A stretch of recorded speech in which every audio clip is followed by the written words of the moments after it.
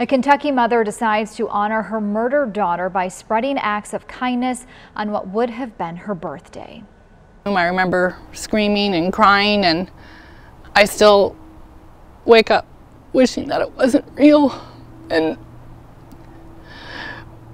then the agony of realizing that it is real. I wished it would have been me. I raised my girls. I would have been ready to go.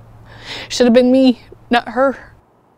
Elaina Mammen was shot and killed in Lexington last month, becoming the city's 43rd homicide of 2022.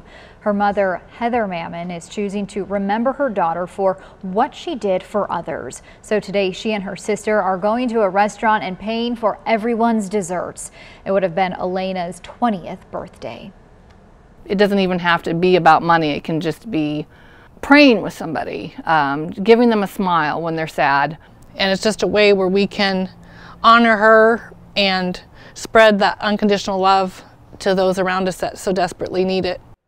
The project is being called Go Light Your World and encourages everyone to do something kind for someone else.